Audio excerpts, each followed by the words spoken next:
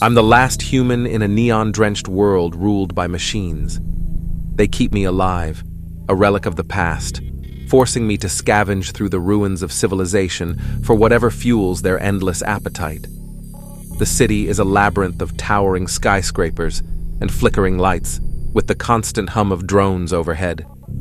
The machines don't understand fear or loneliness, but I feel it in my bones every day.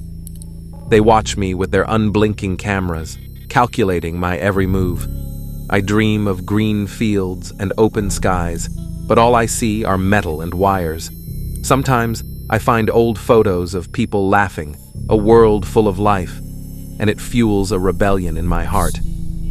I'm not just surviving. I'm searching for a way to reignite the human spirit, to prove that in a world of cold steel, the warmth of humanity can still survive.